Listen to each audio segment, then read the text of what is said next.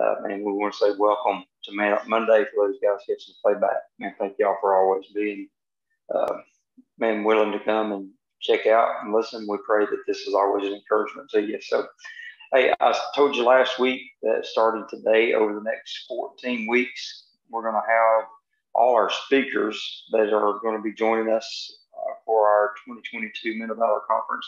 Going to be sharing with us each week, and that starts today. So, if you followed us on all our places, you know who that is. Today's going to be Michael Bodine from Leesville, Louisiana, is going to be sharing. This will be actually Michael's third year joining us for Men of Valor Conference. So we're always pumped to hear what God has put on his heart. So I'm going to turn it over to him in just a moment. So be praying for Michael this morning as, man, it's always just a good word that he just brings from the Lord and from the Word. So be praying for him. Just a couple quick reminders. Man, a lot has happened since last Monday we was here.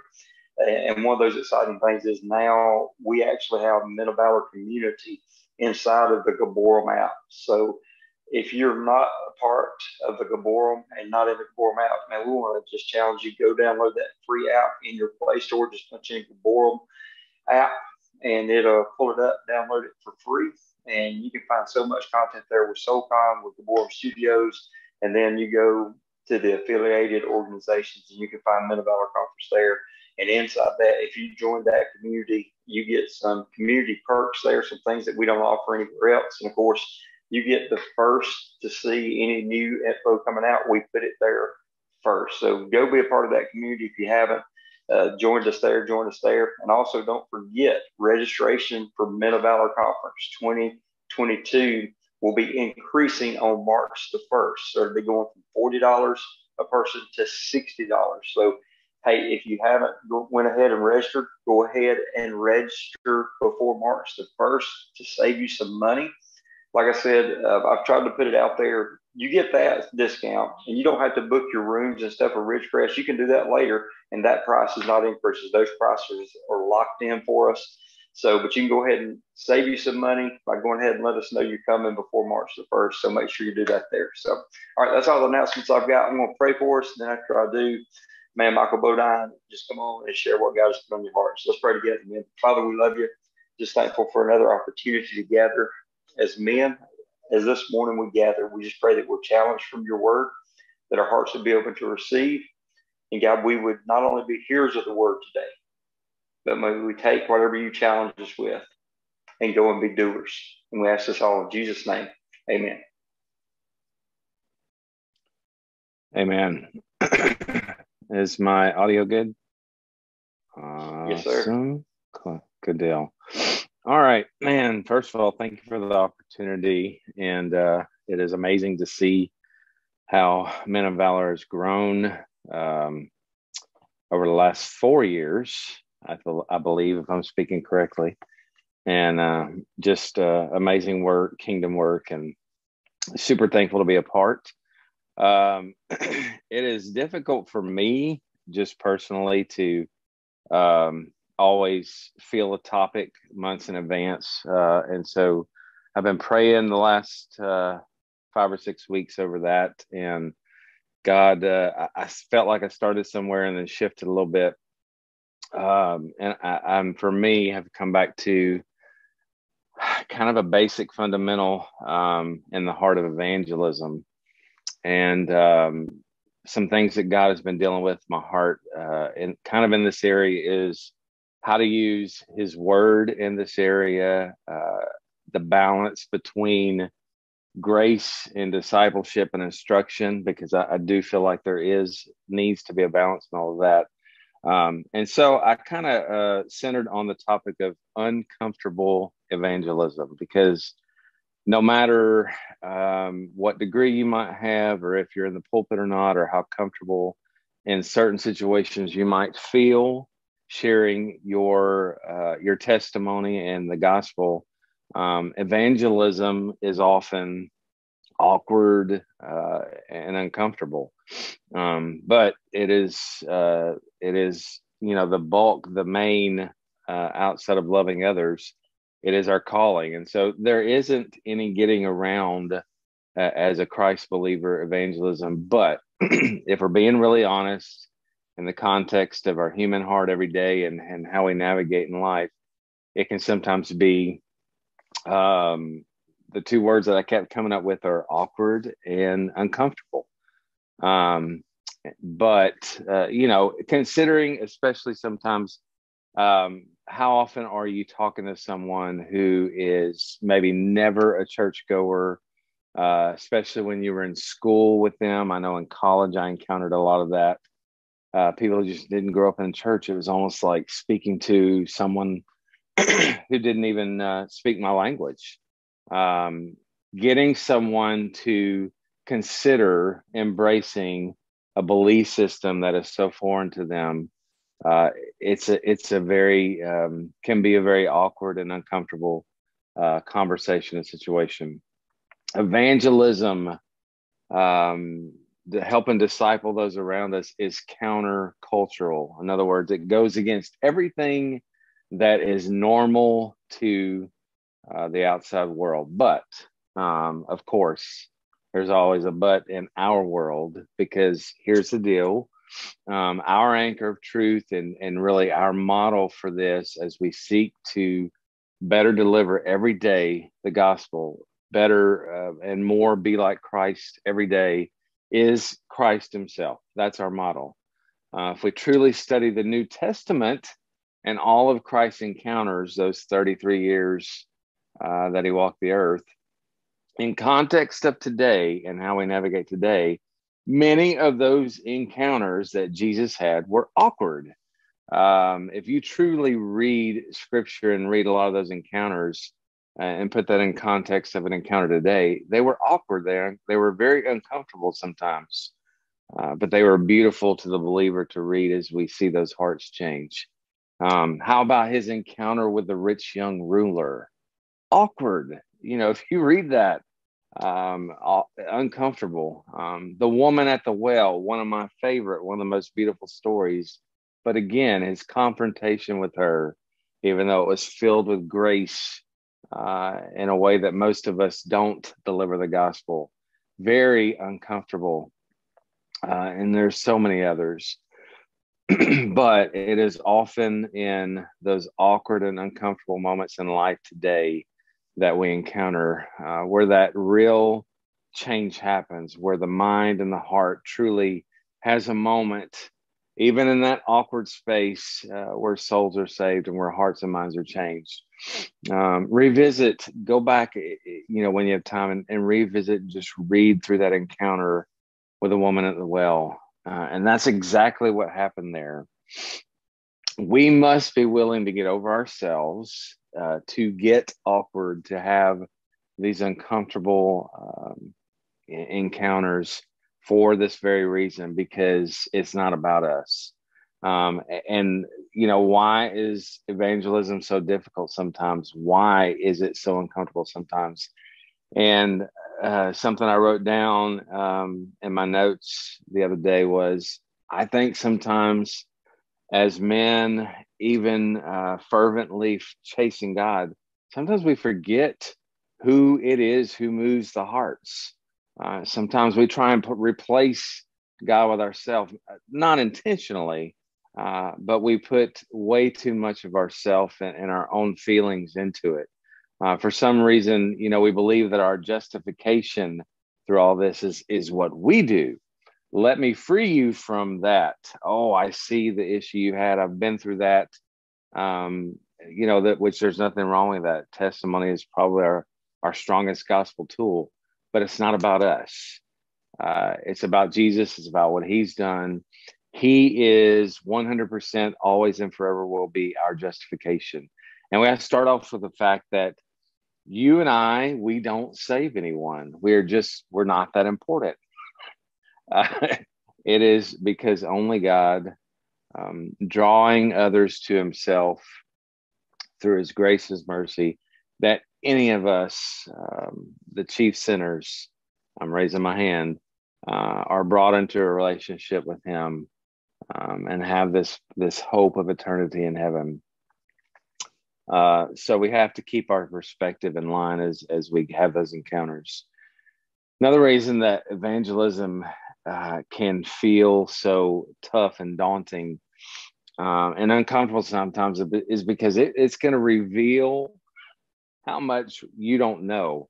I get approached all these times, and I know it's because I have the microphone per se so often as I'm this theologian, and I'm totally not. I don't, I didn't go to any kind of Bible school ever, and I'm constantly trying to learn more. But I get in these conversations sometimes where it's good, but it reveals places where I need to learn more. And I know that sometimes a lot of Christians will see this as a negative. I can't be the vessel. I can't be the mouthpiece.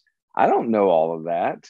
But God does not need us to. It's great the more that we know, and we need to see those moments where it's revealed to us as not this negative, which we tend to do. We have this mindset of I can't, everything that starts with that I can't.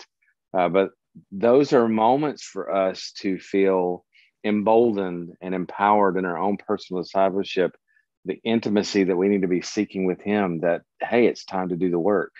You are in charge. I am in charge. We are in charge of getting ourselves equipped for the work of evangelism and discipleship.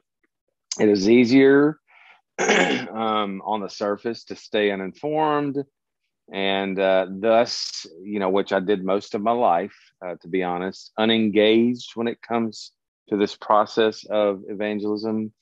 All those little sayings, which are so easy to spit out. I'm no theologian. I'm not equipped. But there is no place for this mindset in the mind and heart of God's people, men like us who are seeking after God's own heart and wanting to be those vessels, desiring to be those vessels. We have to commit to being prepared for daily encounters and engagements.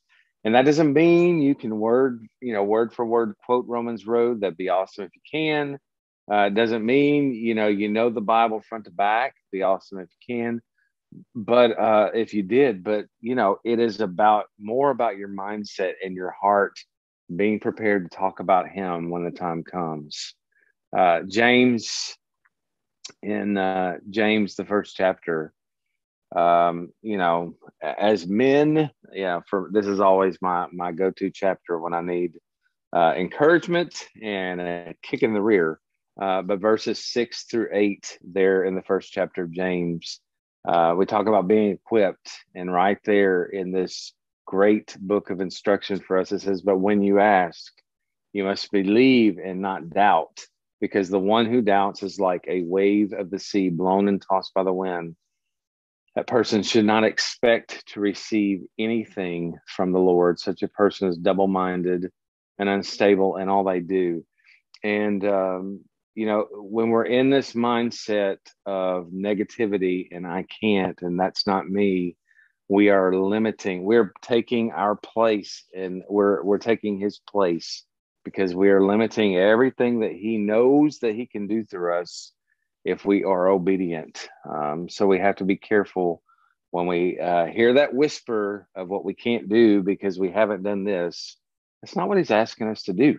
That is not the mindset that He wants us to have. When we take a stand, all these fears and hangups and our memories of what we shoulda, coulda, woulda in our past, when we take a stand and we declare, take a stand and declare our desire to be more engaged in our calling, in your calling in evangelism. Yes, every one of us. There's those innate human nature things that are always going to be there that we have to overcome. We're going to discover fears that maybe we never knew were even there. So we have to identify and name, if it's a fear, if it's a hang up, or if it's a habit for the first 40 years of your life. And yes, that's a little bit of brief testimony right there for myself. We have to claim that. We have to take a stand against that stuff. As each fear or whatever it is, if you want to put a word in that blank, has the light of Christ shed on it through your words, through your prayers, and they're going to melt, they're going to shrink away. And we're going to start to realize that all of these thoughts and mindsets and negativity that we've had, it just pales in the comparison of what he's done for us. We begin to replace that hang up, that wall that has overwhelmed us, that has crippled us, that has had us in the back of the pew or the back of the room forever. It's going to be replaced with an overwhelming sense of what we owe him because of who he is and what he has done for each of us. We begin to replace that mindset and that thinking instead with strategizing. How can I have these conversations? And we start to think about our life and our testimony and what God has done and how we can share that. Another thing with evangelism, and when we truly stand up and lead, and I know every man on this call and probably every man that's going to watch this playback knows, is spiritual warfare.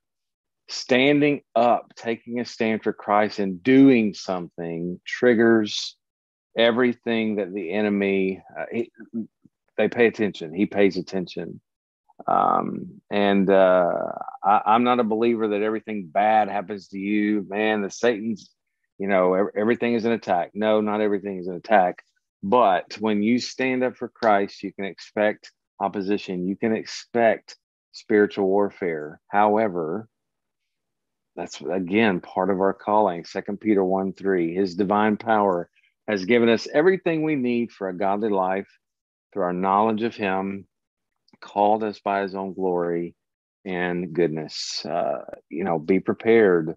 Another part of being prepared is being ready when they come, not cowering, just understanding that you're going to get hit. You're going to take hits. And I'd say it, but we all know it. If he can't get to me, he's going to get to the ones around us. And I know many of you have been there, are there. You're in the place where you just can't take anymore.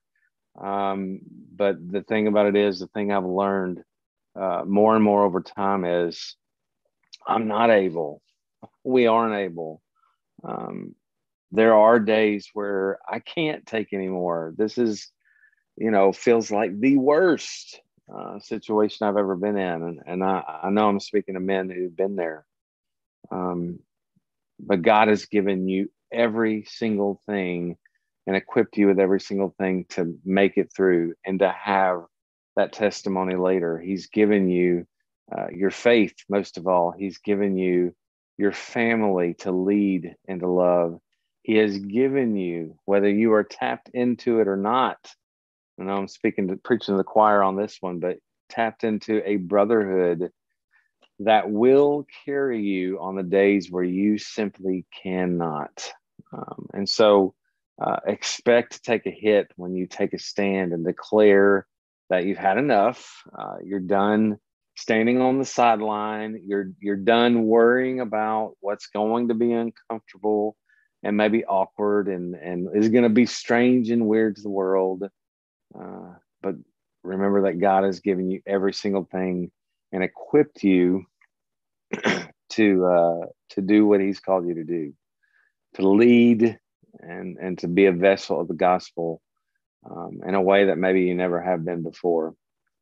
One of my favorite scripture passages as talk about taking a hit and taking a stand and knowing that the enemy is going to use you as a punching bag some days is there in Psalm 91. And if you'll look this up with me, this is my go-to, and I know many of you have said it to me as well. When when I feel like I need an extra covering, when I feel the attack is there, Psalm 91 is just a prayer. It's a prayer, and I'm reading from the ESV, and I'm not going to read the entire thing, but this is powerful, and we need to use this scripture. We need to use it as a tool. It says, "He who dwells in the shelter of the Most High will abide in the shadow of the Almighty. I will say to the Lord, my refuge and my fortress, my God in whom I trust. For he will deliver you from the snare of the fowler, and from the deadly pestilence. He will cover you with his pinions, his feathers, and under his wings you will find refuge. His faithfulness is a shield and buckler. So when you're in those moments of wanting to give up and not knowing what to do, and maybe not feeling protected from the enemy's attacks, I want you to open up Psalm 91 and just read it, pray it, and declare it over yourself and your family and your life. It's powerful. Here's the deal, and I'm going to wrap up. It's not about how we feel. It's not about our own hangups and our own vices and our own fears. God demands our adoration, our undying commitment. But here's the deal. His will is going to be fulfilled with or without anything from us. He wants to use us, and we need to have this undying desire to leave a legacy where we have been a vessel of the gospel. But man, if you don't stand up and you don't make that declaration, and you don't fulfill your calling to share what he's done with those that he puts in your lap and in your life, he's still going to fulfill his will. But I, for one, and I know that the men that are here I'm speaking to this morning, you're willing to take a stand with me. It's so powerful when we stand together. We're in this together. I will always contend, I did not, but I will always contend now and today that it is not about your degree or your words or your knowledge, how effective you are, but it's about your obedience. It's not about the words that come out of your mouth and how eloquent and effective they are, but it's that you showed up and that you are obedient that matters to him. Your heart, your desire for him. What is he telling you to do right now? What is, as I've talked this morning, some things he's revealing to you that need to change and leading to engage in real evangelism and change of the heart. Do the work. Love you guys. Appreciate the opportunity, Eric and team. And I believe I'm going to throw it over to Travis. Yes, sir. Thank you. Wow, so good as always. 2 cups of coffee already this morning. The second one was much better. I love you, my friend. And that should have punched all of us a little bit, I think, in the gut. So if not, maybe we should do a little bit of evaluation. But I love, and I already see a couple hands up. We're going to get to those. And I encourage you, if you got a question or comment, or maybe even a confession, throw that hand up. But just what you said there, Michael, the awkward, uncomfortable exchanges are where change happens. And, we just need to get over it, get over ourselves, because it's not about us. Absolutely. God don't need our A game. He just needs us to say, here am I. Here am I. I'll do it. So let's go ahead and start with Mr. AJ. I saw your hand go up long before Michael finished. So something powerful is on your heart that you want to share. So go ahead and unmute. We'll start with you and share what you got. Thank you.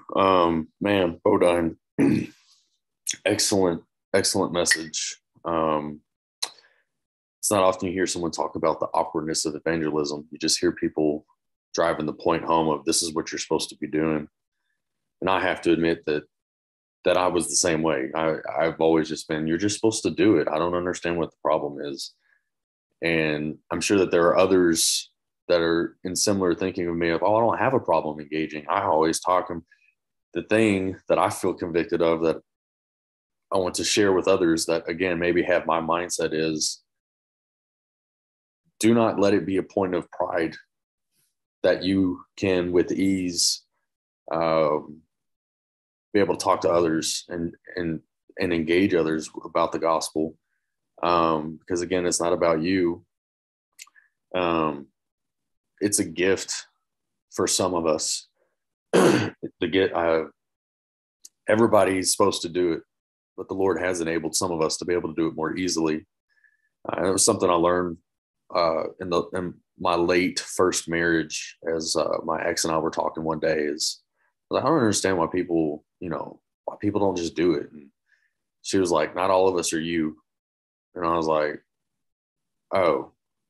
But another thing I want to share real quick is, even for people like me that, good rhetoric, lots of Bible knowledge, understand the ins and outs, can even, talk apologetics and everything, there are still awkward moments for us. You're not alone in those awkward moments. I one time was doing it's kind of a dual task. I was doing a research paper for my psychology class, and we were supposed to be, we're supposed to come up with our own survey and everything. And what I did is I had a survey of how many people would be willing to engage in a conversation about Jesus. Those were actually really interesting results. But one of the awkward ones, one of the shocking ones, was a guy overheard me talking to someone else about it.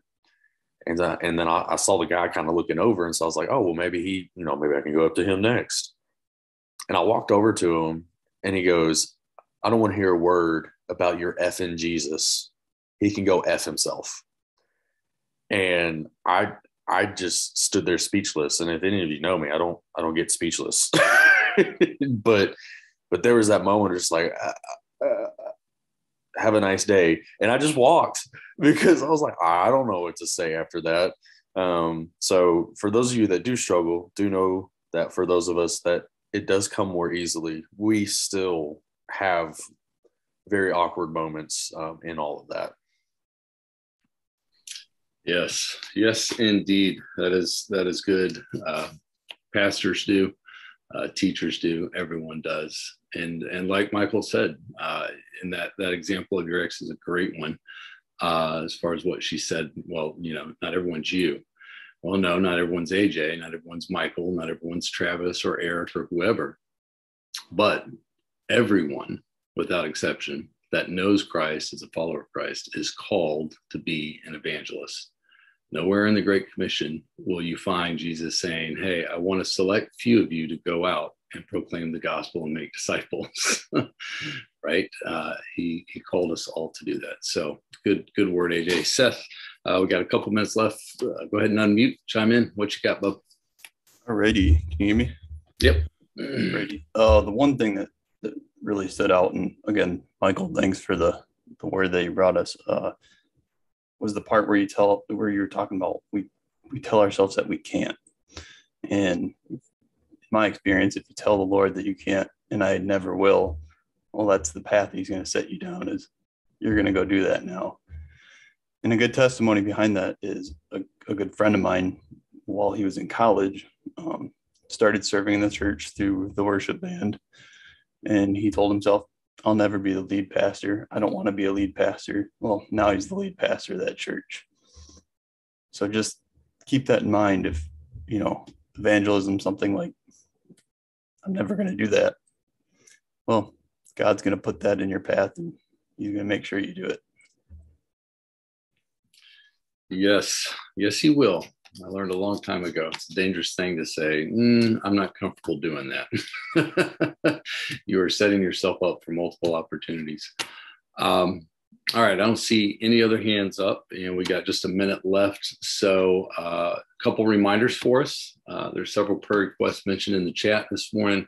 I'd encourage you to go on real quick before we log out and just see those two that are there and make a note so you can be praying for those brothers and their needs.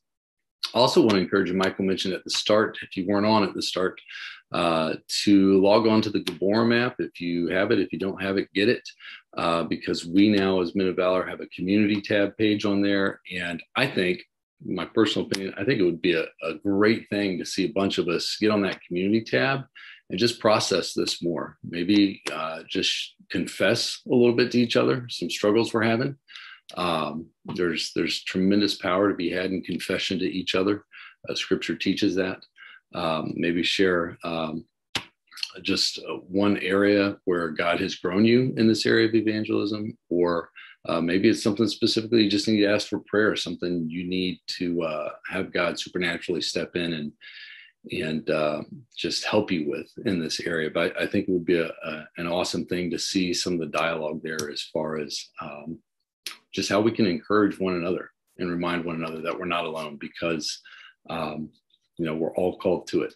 We're all called to it. So again, Michael, thank you so much. And just a reminder, guys, the conference is coming. I am so pumped. I made a brief video last week and posted on the app and with some photos and a little bit of video. And man, it got me fired up. I know not everybody can make it, but there's something very, very just enriching and encouraging about face-to-face with each other. So if you can make it, sign up, do your best, carpool with somebody. Steve Manders, I know you can do it. You just have to move real quick. Start now and you'll get here. Steve, I do love you. I would ask, would you mind unmuting and closing us out in prayer, my friend? Right. Father God, I thank you that we just have this opportunity, regardless of where we are in the world, to hear of your word and to learn and grow, learn from each other, to grow as well. Lord, just be with us as we go on from here for the rest of those guys into their day. Lord, just bless them, encourage us all. In Jesus' name I pray. Amen. Amen. God bless.